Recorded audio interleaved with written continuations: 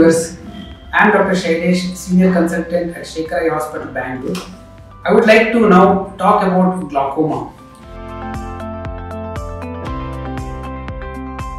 It is a disease of the optic nerve. This is the image of the eye. So this is the optic nerve. This is the nerve which gets affected in glaucoma, where there is change in the eye pressure. Usually it will be on a higher side, and with this high pressure the nerve gets damaged, and this damage that happens to this optic nerve is permanent and we can't get back the vision. That's why this glaucoma is such a dangerous disease if it is not treated early. Those who are above 40 years of age on an average. Otherwise also it can come in other extremes of age, like in early childhood as well as in the older age group, but usually it starts by age of 40 years. So 40 plus individuals, those who are wearing the spectacles like myopia and hypermetropes, those who are diabetics, hypertensives, those who are on steroid intakes, they are all the high risk. Along with that, very important is that those who have family history of glaucoma, anyone in the family having glaucoma can also have a high risk of developing glaucoma compared to the normal individuals. And those who are having trauma and those who are using any drops or steroid drops for a long term without the doctor's prescription, they all are likely to develop glaucoma, and that is one thing.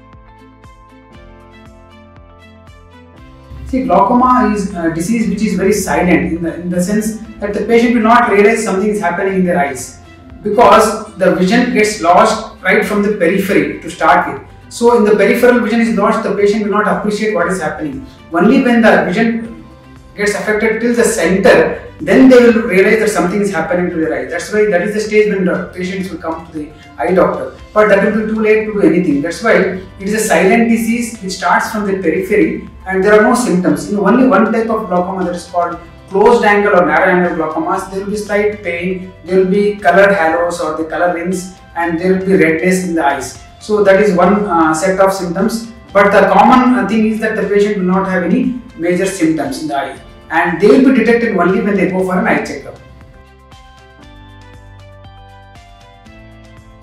So detecting glaucoma is only possible when you come report to the eye doctor or eye specialist, where we check your eyes, check your eye pressures, and then conduct some tests. Now, what are all the tests that we have to do for glaucoma? So there are so many battery of tests, but only to start with, we usually check the eye pressure. Then we also do the gonioscopy, what is that structure in the eye, where the angles are open or not, we have to assess. Then accordingly, sometimes we have to do laser in closed angle glaucomas. That is one test we do. Then followed by this computerized test. First one amongst them is the visual perimetry test. This is a visual field test where the glaucoma patients test. This is the final report of the patient. Then we also do what is called an optical coherence tomography. This is one OCT test which will measure the thickness of the optic nerve and how thick and how bad the glaucoma is. Then we will take the image of the optic nerve and then find out how much is the damage, and we can capture and keep it as a baseline record.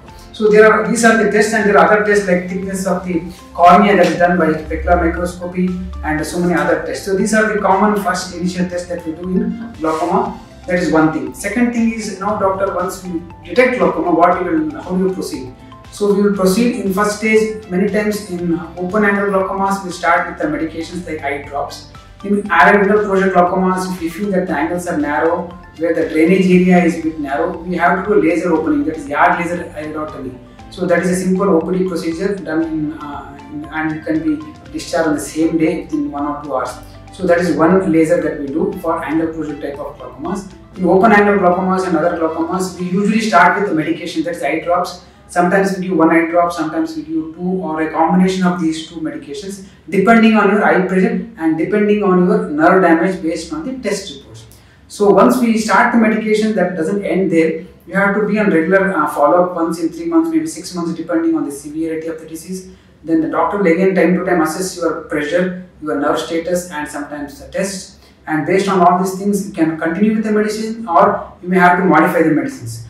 Now, once in certain situations the glaucoma goes out of control, or the patient present to us itself in a very advanced stage, where the glaucoma cannot be controlled by drops, or even after putting drops or tablets, the desired pressure in the eye cannot be attained. So the degeneration keeps happening and the deterioration happening along with the loss of eyesight. So in those situations, we have to resort to the surgical options. So surgery commonly done is called as trabeculectomy, where we make a small opening in the eye where the fluid gets escaped outside the eye and then gets collected in the small space that we create in the subconjunctival space. That's called trabeculectomy, and there are other surgeries also, but by far this is the common surgery that we do for glaucoma.